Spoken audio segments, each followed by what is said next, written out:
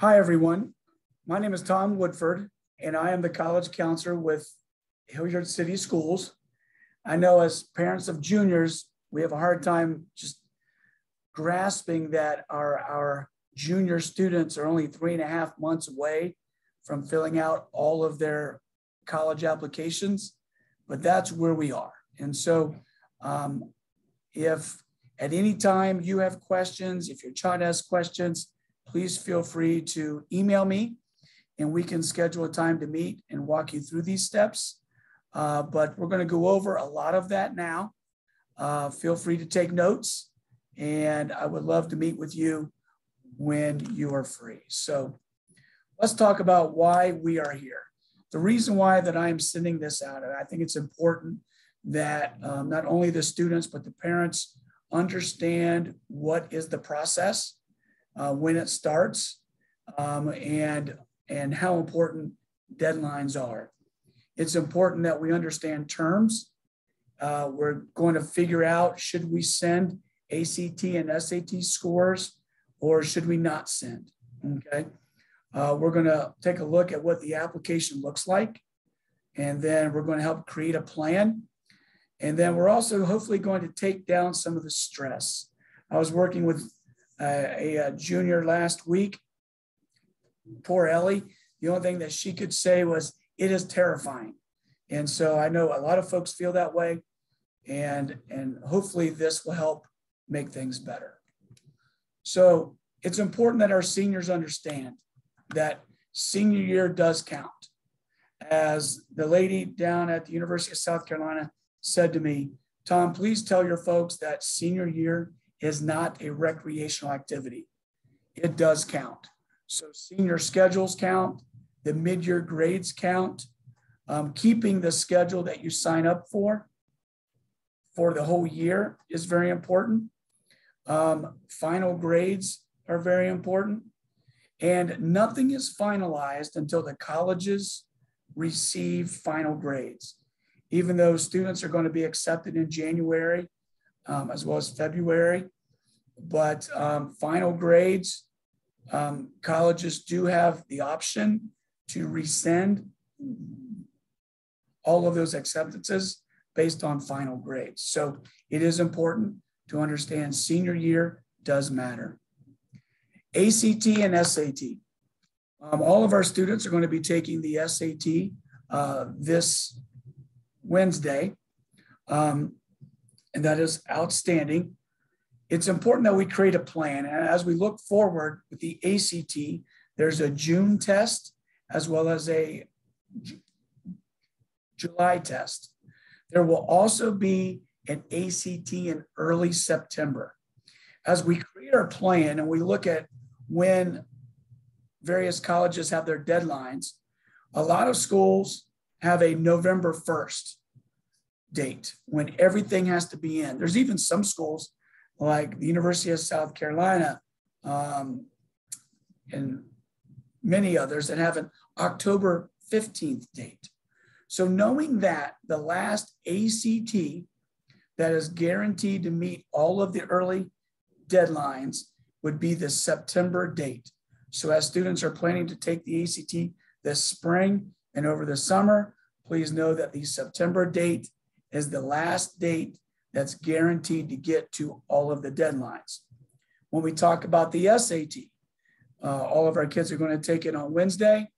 There's also a date in May and a date in June. And then there's always a date in late August. Again, that is the August testing date is the last date that will guarantee all of the scores to get to all of the colleges by the early application deadlines. Notice there's an SAT in both, there's an ACT and an SAT in the month of October. There's no guarantee that those scores will get to all of the colleges by those deadlines.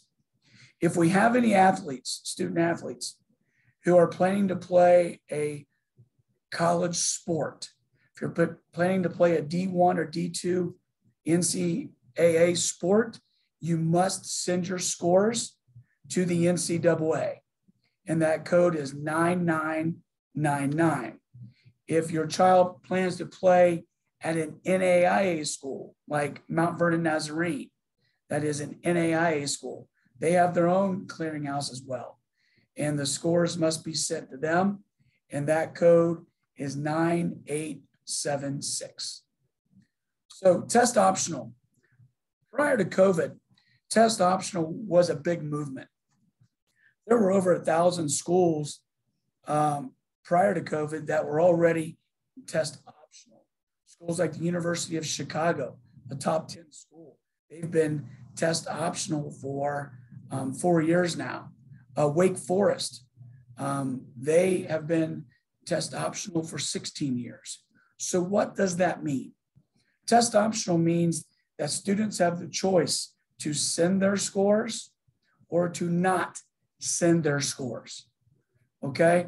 Some students might choose to send their ACT and SAT scores to some of the colleges that they're going to apply to, but they may choose to go test optional to others.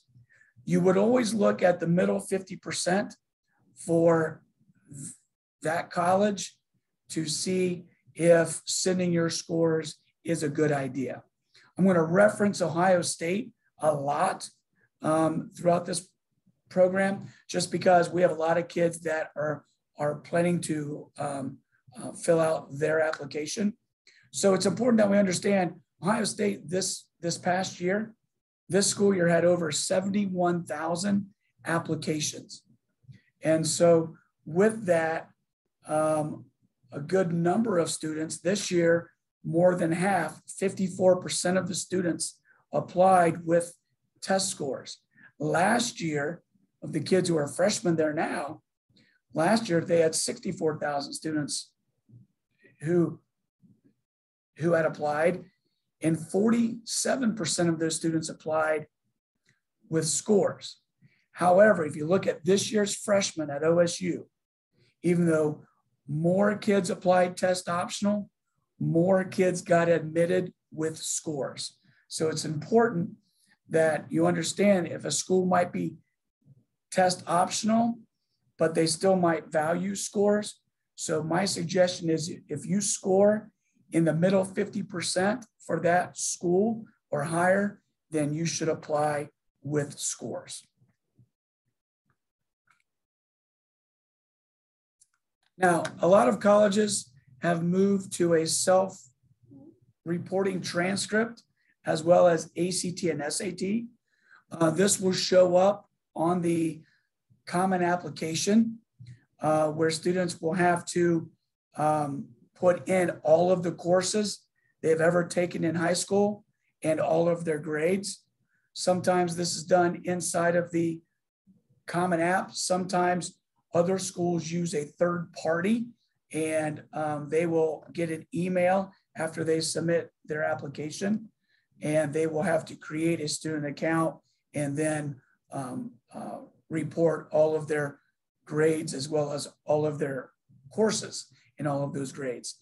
And many times they will ask students to self-report ACT and SAT as well. That is up to a student.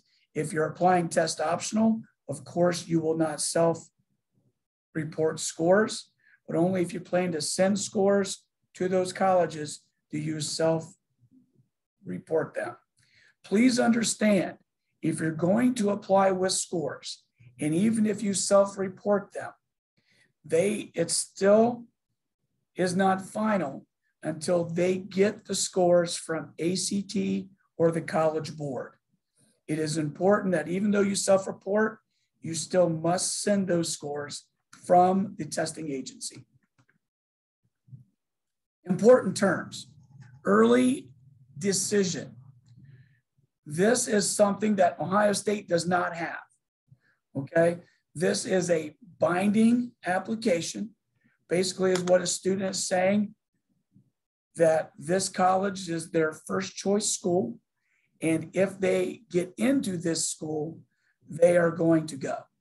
And by rule, if you get into the school, you apply to ED, then you have to cancel all of your other applications. Only 18% of the colleges out there offer an early decision option. Early action, which is something Ohio State does have, is an earlier deadline. It's also tied to their scholarship deadline, but it's an early application. Students can apply to as many schools as they want to early action. Unlike ED, students can only apply to one school early decision. So early action, students can apply to as many schools as they want to. They'll find out earlier, and that whole process will just move along just a little bit quicker. Scholarship deadlines. A school like Ohio State, they have paired their scholarship deadline to their early action deadline, which is November 1st. So students who want to have an opportunity to earn any merit scholarships from OSU must apply early action, and they must apply before the 1st of November. Regular admissions. So many colleges will have a later deadline as the final deadline where they can take all of their applications. Ohio State has a February 1st regular application deadline. So students can apply after the 1st of November. They can apply and still get in, but they cannot get any merit scholarships. Super scoring. This is a question I tell our students all the time that they should be asking when they go on visits. Do you super score the ACT or the SAT? Some of you might not know what that is. So super scoring is where you take the ACT multiple times. And let's say you score a 27, 27, 26. Ohio State, they do not super score. So they're going to say your child has a 27 on the ACT. But a school like Miami, Johns Hopkins, Case Western, they super score. So they will take your highest math score from one test, your highest English score from a different test, science and reading.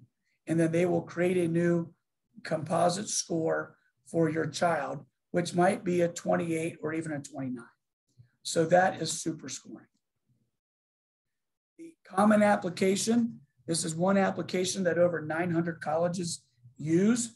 We're going to dive into this much more.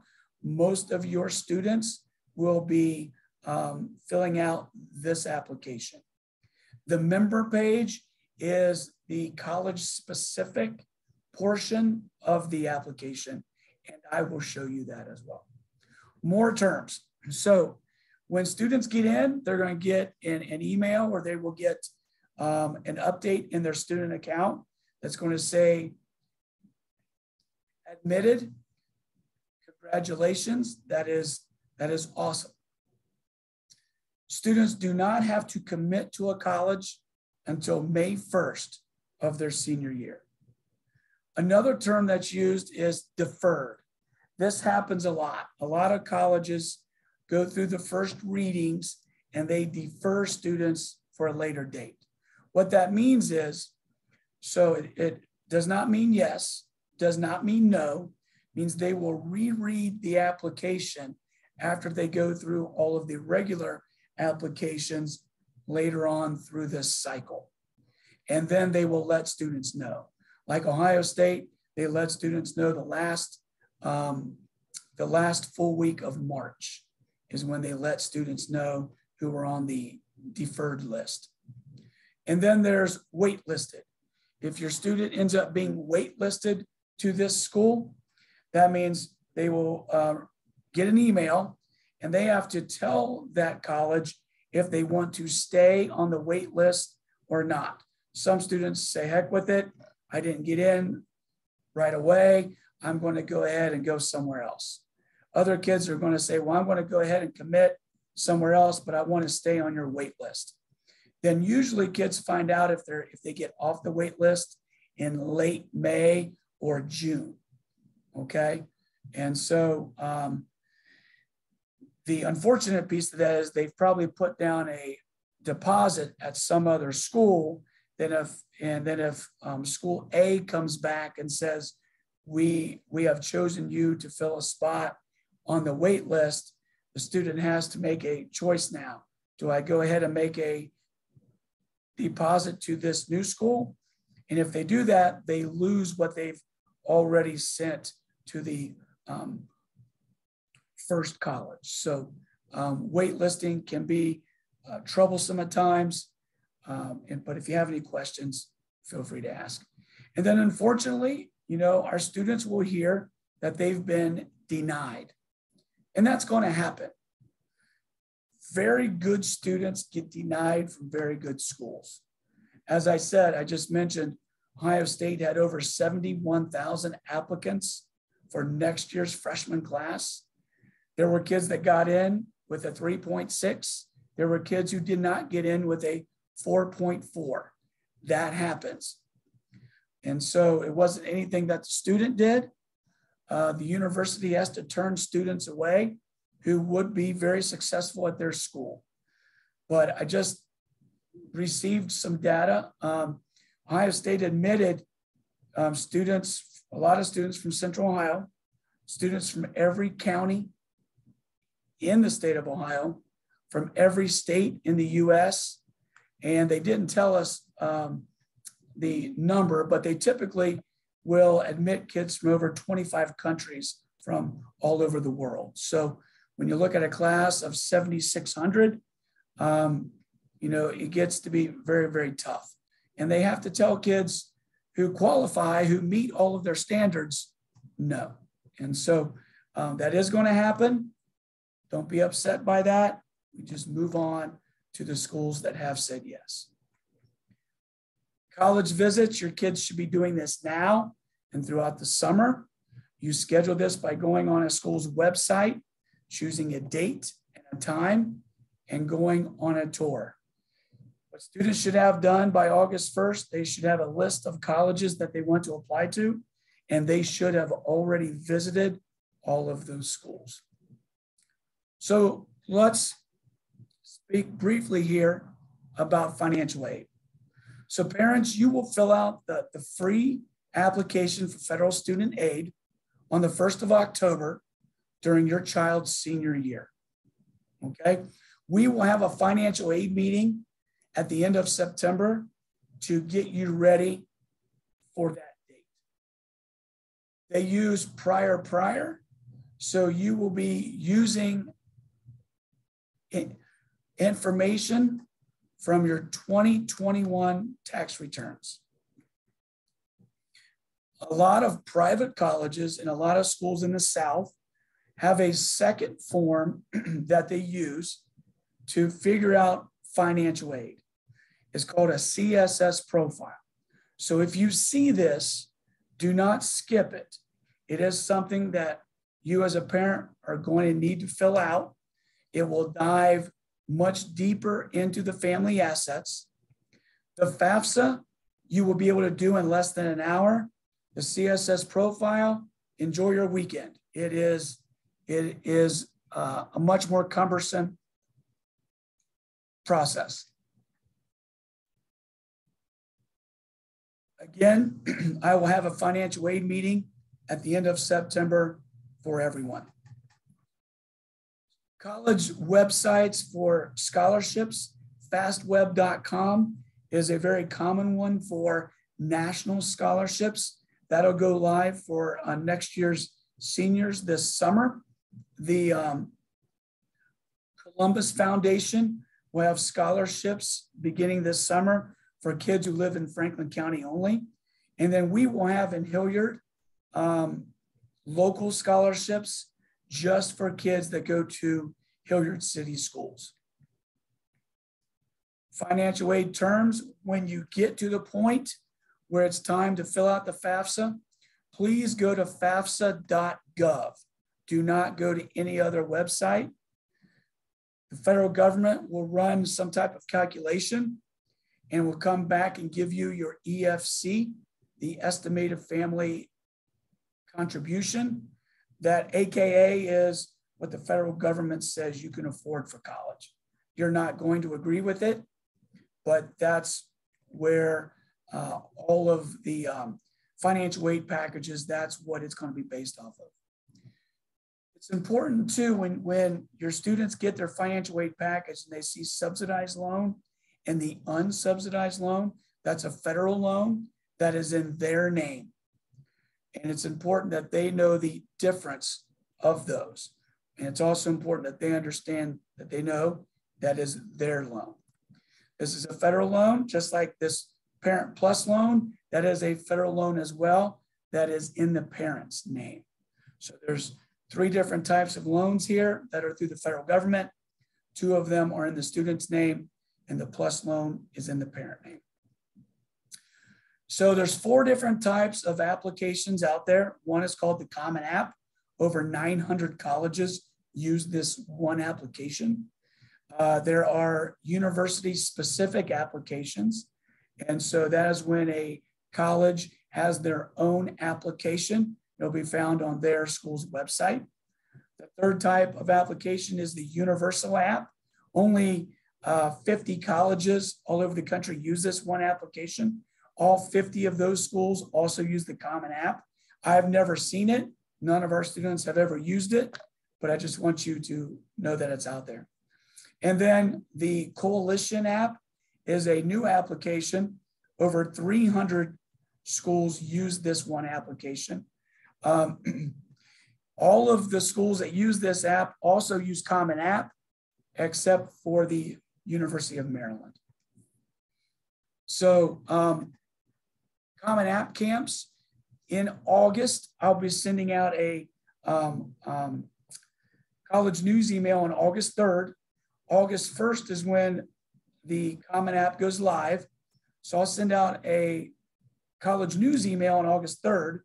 And it'll have a sign up genius for kids to sign up for a Common App camp before school even starts. So I will host 7 or 8 of these camps before school starts. I'll host a few after school starts and into September. And we will help kids begin to fill out those applications. We'll help them select all of the schools. We'll help them link their Common App to their SchoolLinks account. SchoolLinks is the new program we are using to take the place of Naviance. And then we will help students request letters of recommendation and transcripts inside SchoolLinks. So look for that email so kids can sign up for that. So when we talk about the Common App, let's take a look at it so you know exactly what it looks like. So when students go to commonapp.org, this is what they're going to see. As soon as they click on create a student account, this option is going to come up, is going to show up. All students will apply as a first-year student. Even if they've taken some College Credit Plus courses, they're still applying as a first-year full-time student. They will create an account using an email and a password. Please put that in their phone. Students should be doing this and not parents. I struggle when I talk to students about helping them with their application and they can't log in because they don't know their logins because mom and dad did that. This should be something the students are doing and mom and dad are looking over their shoulder. When you get into the Common App, this is what you will see. The Common App is made up of 5 tabs. The first one being the dashboard. As students select their schools by going to the college search, they will put in all of the schools there and they will show up in the dashboard. The purpose of the dashboard is they can look and see everything that is needed for that school and when all of the due dates are. When students also go to college search, their schools will also show up under My Colleges. This is the area where each university will have their own questions and students will have to answer them on top of the common application questions. And this is also where students pay for each application separately. So right here, if we're going to click on OSU, we can click on OSU, fill out their own questions specific to OSU, and pay for the application to be submitted to OSU. Common App. So this is the actual application. It's made up of 6 sections on the side there. And when a student finishes each section, they will get a green check mark. Notice at the bottom here where it says courses and grades, if a college shows up that they need a student to self-report their transcript, this is where they will do that. There will be a number there that will tell the student how many of the colleges, and the name of that college is going to show up there too, of the college that is asking them to self-report their high school transcript. Common App essay prompt. So as we look at this, the last section is the writing section. This is where all of the essays are found. I've sent these essay prompts out a few times already.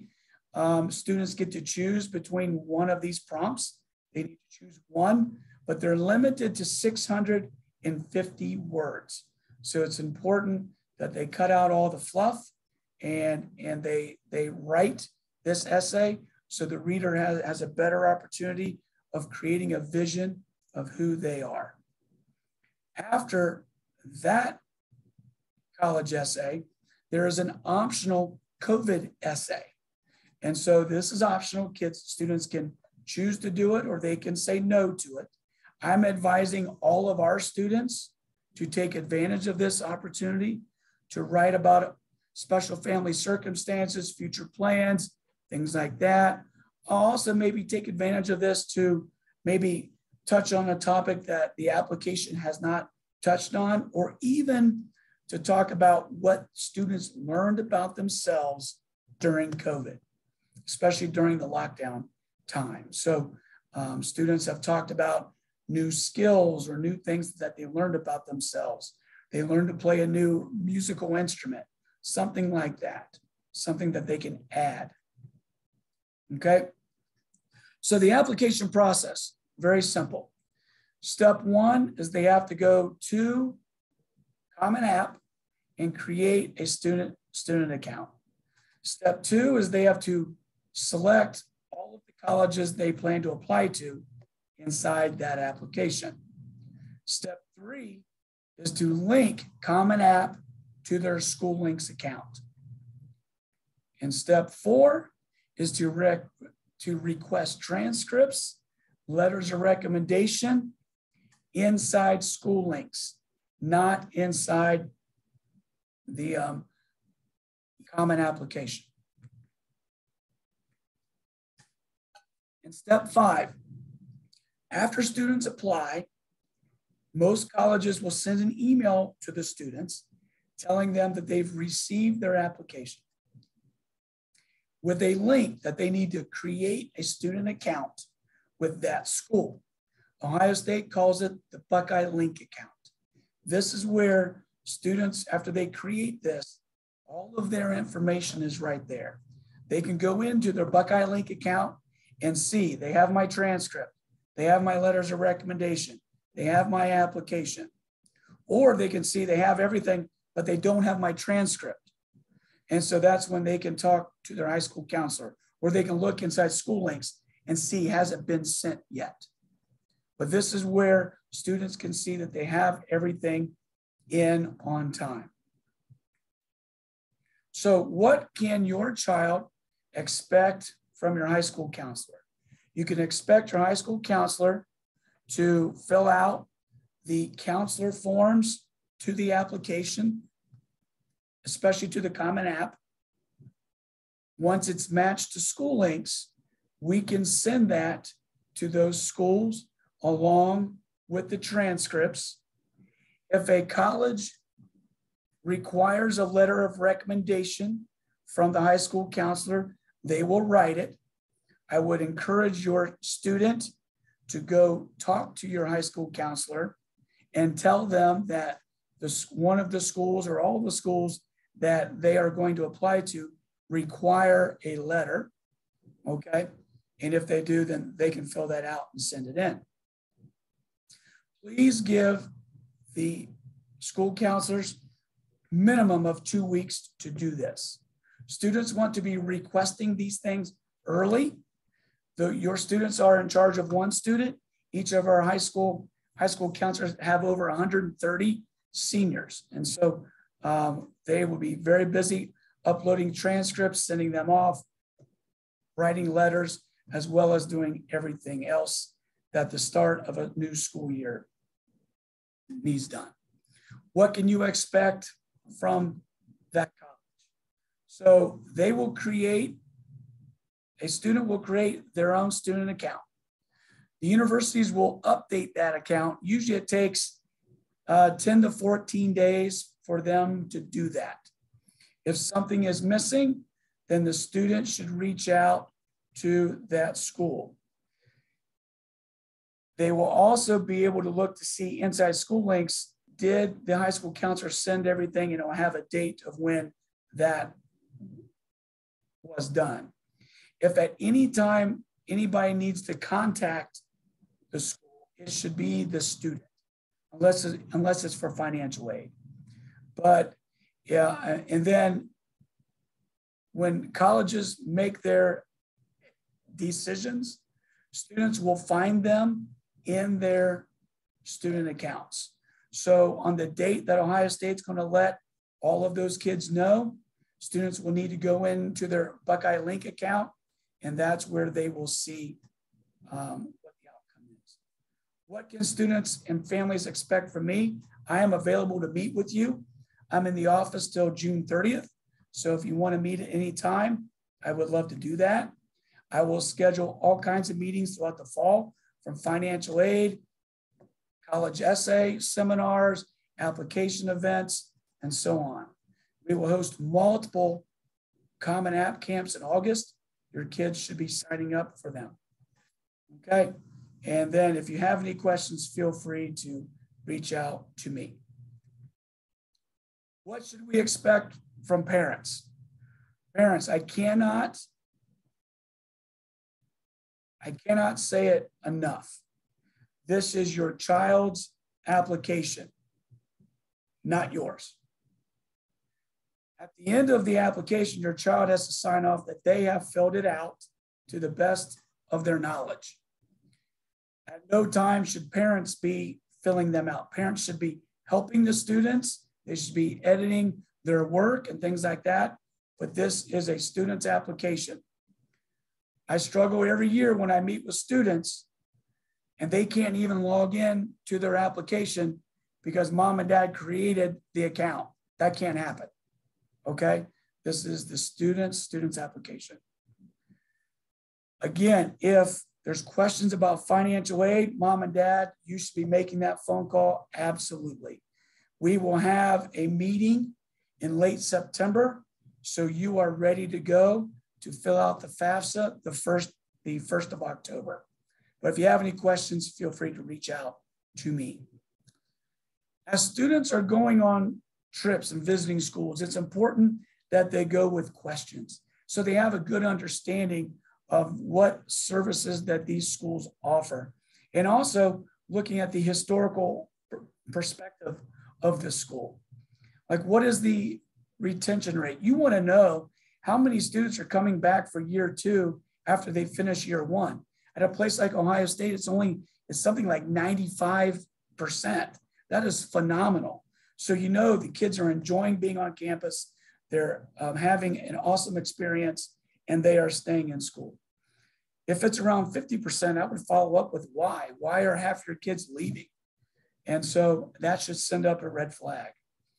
Do you have study abroad options? Do you have internships and co-ops? Are there special offices where our kids can find out all of the information they need? Do you offer a federal work study? If so, where can I get those jobs on campus? What's your middle 50%? ACT and SAT scores? Do you super score? Okay. Who teaches most, if not all, of your undergraduate classes? Is it a professor or is it a TA? I would hope for the money that we're paying that the professor is going to teach those classes. Do you have a scholarship deadline? Do you have a scholarship list? If so, where can I find those? And do you have any deadlines? Can I find those as well? Are you test optional? If so, what was your admit rate for the test optional kids from last year? Do you super score ACT, SAT? If your kids are active in dual enrollment, you want to ask them, do you accept dual enrollment credit? If so, do you accept it as credit, or do you also accept the GPA? Social media, parents, I want to help you with this. Students, colleges, over half of the colleges out there will use social media as part of the holistic review. So be careful what you post. And what needs to be done before August 1st? Your students need to have a list of colleges they want to apply to. They should have visited all of those schools already. They need to know the deadlines and the timeline. They need to make a decision. Am I applying with my scores to these schools, but I'm not going to apply with scores to these schools? And they need to create a plan of when during the week they plan on working these applications. If they have a deadline of the 1st of November, they want to look to be done by the 15th of October. They want to be finished early. Now, this question, I questioned even putting this out there, but is the admissions process fair? I guess the only thing I can say, it all depends who you talk to. If you talk to the parents of the students that the kids got into Ohio State, they think it is. If you talk to the parents of the kids who didn't, they probably don't. But what is important that as we are looking at our kids getting into said school, those colleges are trying to put together a class. And every year I get surprised at who gets in and who does not get in.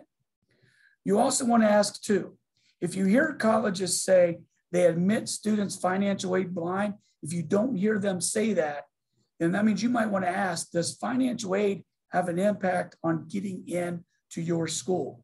The answer is probably yes. Special talents help if they're in the band and in the choir. Are they an athlete? Those special talents do help. Is that fair? Is that unfair? Every student is different. Where are students from? As I said, like Ohio State, they're going to admit kids from all 80 counties in all 50 states. Is that fair? That's up to everybody to make their own choice on that, but that is the reality. And so I just wanted to put that out there so you understand that. And at any time you want to reach out to me, please feel free to send me an email or follow me on Twitter. I try to put things out every day on that. And so I try to put things out about ACT, SAT, upcoming meetings, and things like that. So feel free to email me. I would love to schedule a time to meet. Have a great day. Thank you. Bye.